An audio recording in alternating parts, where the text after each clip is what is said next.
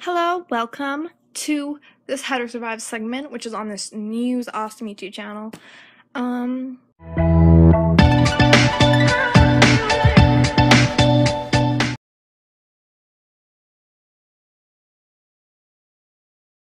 This is kind of like an advice column, to be exact. What I'm doing is called How to Survive, which I will be telling you either stories, kind of giving you advice from my own personal life on how to survive high school, or different topics. Today's high school, I have a lot of good ideas for other ones. I thought I'd kind of do basic. For anyone who's in high school, this would be useful. I think for anyone who hasn't, you can probably just relate and be like, yeah, that's true. Okay, first point is actually showing up. You're not going to get anywhere if you do not show up to school. Unless you're in the hospital, really sick of something, then you have a valid excuse. Or unless you need to take, like, one mental health day. I don't think mental health days are the best things to do. Take, like, a mental health block and leave school, and then come back to school and focus on your life after you've completed your mini mission that you had to do, and you couldn't have done it at any other time. That is a valid excuse. But if you're like, what? No, I would never do that, then good for you. You don't have a reason? Stay in school. Because I think you can get really sidetracked. Missing one class or a whole day will kind of lead you on a spur, be like, oh, well, it wouldn't hurt to do another day, and then before you know it, you're failing all your classes and you're kicked out of school. Or you're just, like, behind a grade, or, like, I've actually known people who, I think they had other valid reasons. Mainly specifically one person. I'm not gonna name them out, because, yeah, I don't think they're gonna see this, but anyway. The point is, they got back a grade, and it was mainly because they didn't show up, and I know they had other reasons, they had, like, other things going on, but, I mean, unless you physically, like, can't go, I mean, you should try, because at one point you are going to go to school and you're going to finish your education. I know that's what they're doing now, too, so the thing is, like, why couldn't you have just gone then? Like, was it such a big deal? If you can go now, then why couldn't you have just gone then? And I know you weren't, like, all the time, because you have to go. And I think trying to run away from problems, too, are, like, really bad.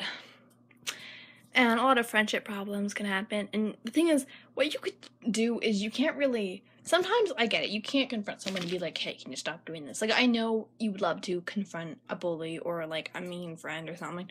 Sometimes you literally just can't do that because you're not on speaking terms. It's not something you've said.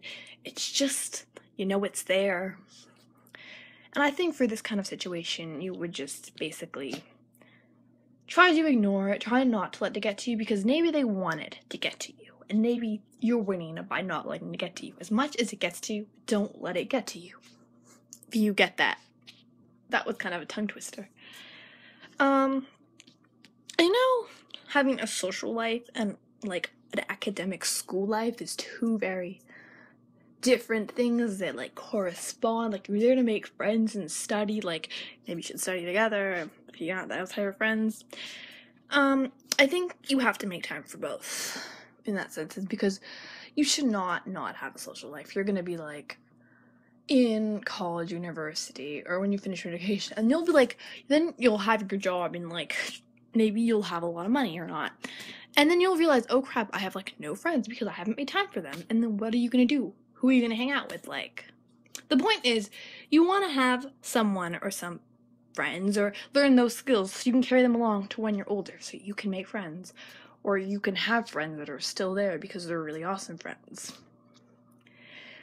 And I think that's why having a social life is very important. It doesn't have to be huge. It can just be, like, one or two people. I think being a nice person, too, in high school really helps. Like, no one is gonna want to remember that person that treated them like crap. Maybe you're that person. Maybe you're not. I hope you're not that person. I think we always will be, like, a victim at one point, you know. You're just not the cool kid. You're just, like, the side kid, you know. You're someone's friend, and maybe they're popular, but you're not. And what's weird is I've realized in high school, I don't know if you've ever noticed, but there are groups of kids, like, just like TV shows and stuff, there literally are their own little groups of people, and what's weird is I can't really define myself in a group, but I know there's, like, the popular people, the sporty kids, the people in bands and choir, like, the drama geeks kind of thing. Like, there literally are all those groups, and I don't think I ever thought there was like that was like so high school, like so TV high school, and there's such a big difference from TV high school to real life. I'm doing like quotations, you probably can't see that because I'm just like, ah. Basically, a lot of things in high school are hard. If any of you have seen the movie Detention, I think it has Josh Hutcherson in it from the Hunger Games. I don't know why I watched it, like it makes no sense, but there's like this really quote in it that I like, and it's like, it's just high school. And you know what? High school is really just high school. Like, that's all it is.